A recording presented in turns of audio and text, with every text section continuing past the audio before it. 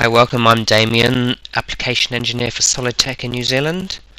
I'm going to show you today a cheeky way of getting some buoyancy loads from a model. There's no direct way of calculating in SolidWorks, but we can use simulation and design studies to iterate.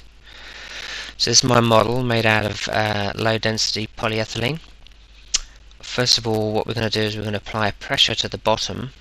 We're going to hold it at the top and see the reaction forces on the top, and then iterate the height of our waterline based on this plane to get a zero reaction at the top. So all we need to do is split our faces so we can apply that pressure load just on these bottom faces. Okay, we're going to take advantage of symmetry, so we're going to cut this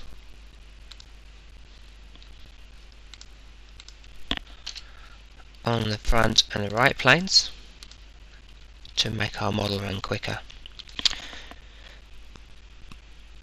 What we also need to do to define a hydrostatic load, we need to put a coordinate system in so we know where the water level is, and we can see I put it at this vertex. That way it's always going to be coincident with that plane, and y it will be 0 at the top.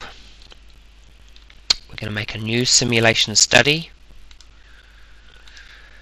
and we're going to set it up. We have our material fixtures. We're going to put in a number of different fixtures. We're going to use symmetry on the faces that we split to save some time. I'm also going to use a roller sliding, which incidentally behaves in the same fashion as symmetry. Okay, and we're going to apply our loads. We need a gravitational load going down. We could also align that with the plane if it wasn't parallel with the top plane. And we need our pressure load. So we know that we want to apply it to these two faces, and we also know that it equals rho GH, where H is the depth into the water. So 9.81 times 1,000 kilograms per meter cubed equals 9810 newtons per meter squared. What we need to do is click the non-uniform button that allows me to base it on the coordinate system that we've made, and we can multiply that by any of the coordinates of the nodes on here. So we want to know the depth y, so we're going to multiply 9810 by y. Let me put 1 in the y, and you'll see when you do it you get an illustration showing that I've defined that correctly, showing that it peters out to 0 at the top. I'm going to create a coarse mesh just to make the model run a little bit quicker, and then we'll run it. And that's my model set up, and you'll see I can right click on my results and say list the result force, either reaction or free body, and you'll see we get the reaction on that face for that load. So what we need to do now is actually say, well, what I want to do is set up a design study. Right click down here, new design study. We're going to say I want to vary a parameter, so this can be a model dimension, material, mesh, loads, pressures. It could change the density of water based on some values if you wanted. What we really want to do is add this dimension 10, and I'm going to call this water line.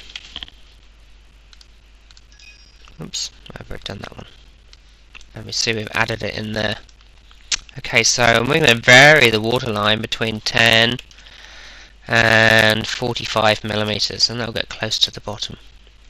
But what I really want to do, I want to optimize this and add a sensor, which is going to be, as you can see up here, a sensor, and we're going to say I'm looking for simulation data.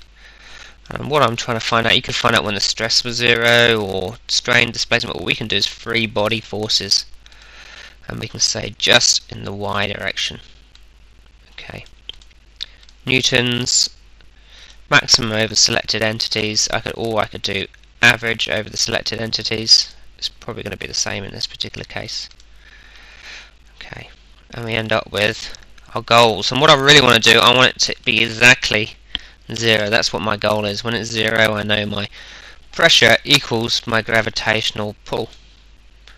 Then I run it, and you'll notice up here you can see it change the height from top to bottom and guess in between, running more and more design scenarios. And you'll see it lists them here. It says the optimal, so you can see each one that it ran, listing that value 0.0392, which was the optimal 34.65. So what you could do then, if you wanted a more accurate solution, come back in, okay, it was around the 34, so I'm going to go from 32 to 36 and run again.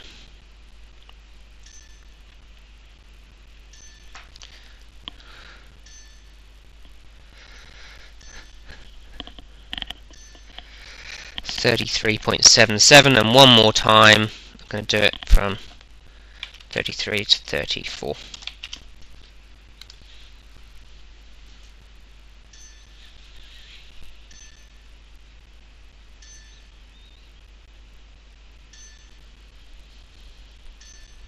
And we really can see that reaction force is very small now, 0.0012 newtons, and clearly we could keep going until we were satisfied with the accuracy that we're after. So that's how it works on a very simple model. You'll also see here's one I did earlier that was slightly more complicated. This one here was a more complex boat hull. And what I set up in here instead was I had an extra body in the middle, and I did a sketch to define my plane. And you'll see that this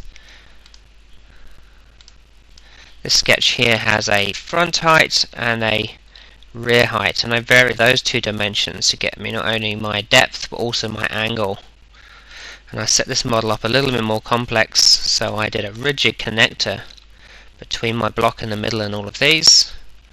That way I can put my restraints for resisting moment up and right on this vertex and up on here, and I can extract those out from my model and set it up. So it's just a little bit more a setup, but just as achievable. And you'll see that the model that I ran here had a results reactions of 130 newtons, so coming in around this sort of value, that's where it was left, which would probably be the approximate waterline of this model. Thanks for listening.